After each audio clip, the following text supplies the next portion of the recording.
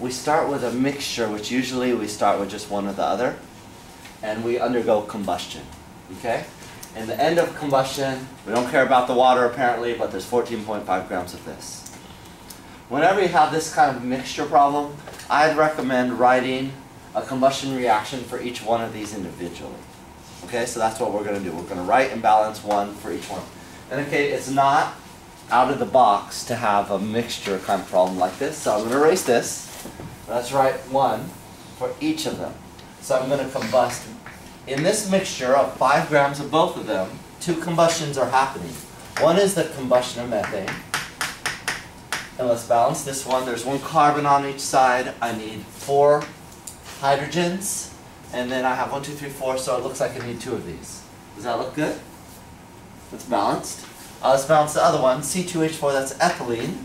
Again, same kind of combustion reaction, just be balanced differently. Okay, for this one, 2 carbons, so I need 2 carbons. I've got 4 hydrogens, so I need 2 times 2 waters or 4 hydrogens. And now let's see how many oxygens you have. 1, 2, plus another 4, that looks like 6, so 3. Is that alright? Now again, they're both producing CO2. We still have 5 grams of this, and there's still 14, I believe, 0.5 grams of the CO2 produced. Let me double check that. Yeah.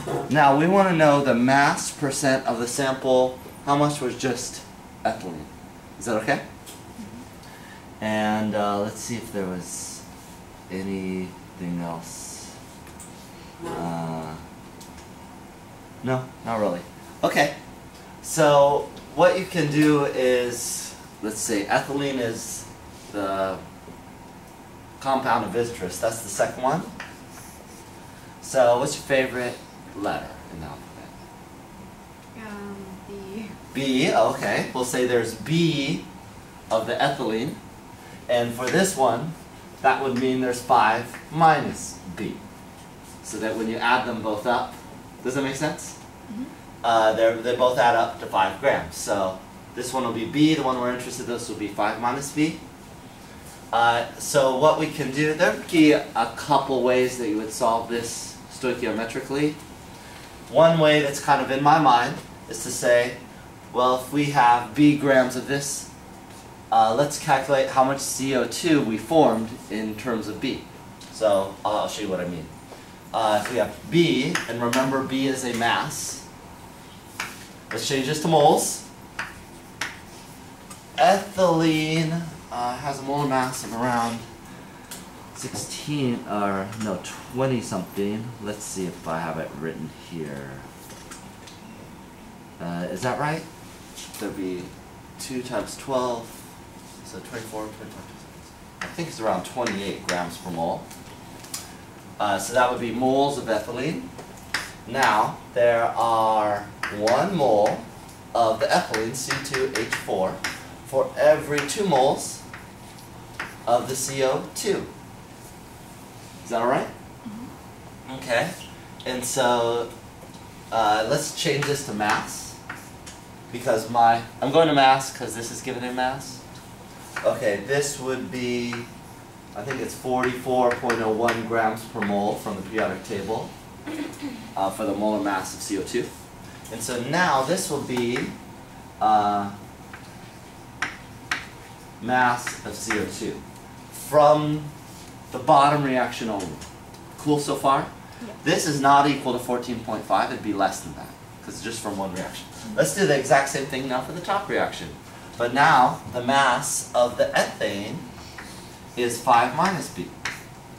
Is that okay? I'm going to go through the same process now. I think the molar mass, it's somewhere around 16. You can find it exactly. That'll change us to moles of ethane. Now let's do a molar ratio. There's 1 mole of CO2 for every 1 mole of ethane. So now this is moles of CO2. Again, we'll use the molar mass. 44.01 grams per mole. Now I have mass of CO2. Now the 14.5 is what? Anybody? It would be the sum of these two. If you sum both of these up, so this one plus this one. This equals 14.5. Is that all right? One equation, one unknown, B. Solve for B. Okay. Let me see if I have that. So the mass, when you do that, the mass of the ethylene, or the letter B, will be 2.02. So B will end up being 2.02 grams, and that's of the C2H4. Go back to the question, that's not exactly what they wanted. They wanted the mass percent of ethylene. So all you do is say, well, mass percent, that would be the mass of interest, ethylene, over the total mass, 5, times 100. That turns out to be 40.4%.